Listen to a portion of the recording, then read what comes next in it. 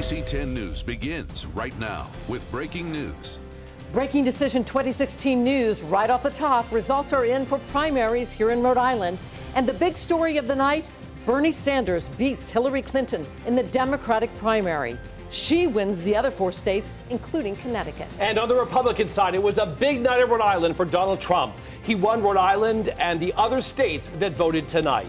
Of course, it's not just Rhode Island. 5 states in total went to the polls around the Northeast today. That includes many of you watching us in Connecticut. And we have Team 10 coverage right now with our crews out at primary watch parties across Rhode Island. Welcome to a special Decision 2016 alert edition of the Night Team. I'm Patrice Wood. And I'm Dan Janik. What a night. It has been a great night. Let's start right now with the results in Rhode Island. Here are the results we have in so far. With 100% reporting in Rhode Island, Bernie Sanders with 55% of the vote, Hillary Clinton with 43%, about 1.4% were uncommitted. On the GOP side, Donald Trump with nearly 64% of the Rhode Island vote.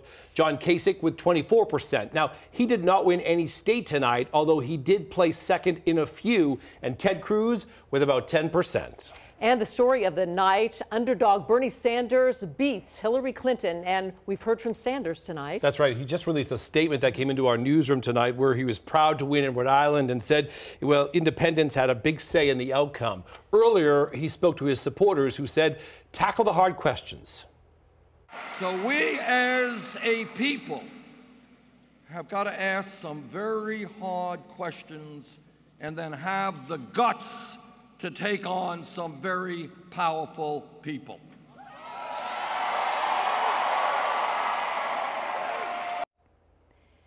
And now our Decision 2016 alert coverage begins. Live Team 10 coverage.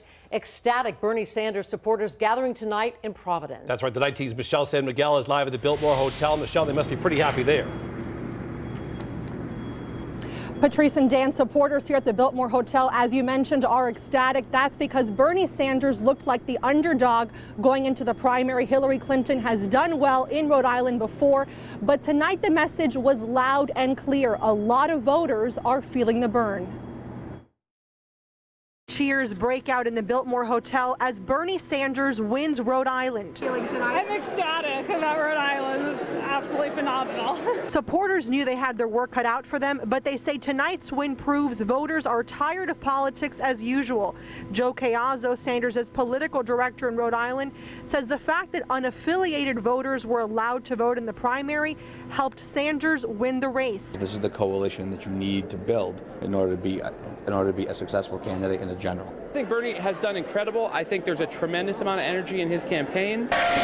Rhode Islanders are feeling the burn this year, even though many supported Hillary Clinton in the past. I think that Rhode Island's been so hurt with the economy that people are just so fed up that they want a really radical change.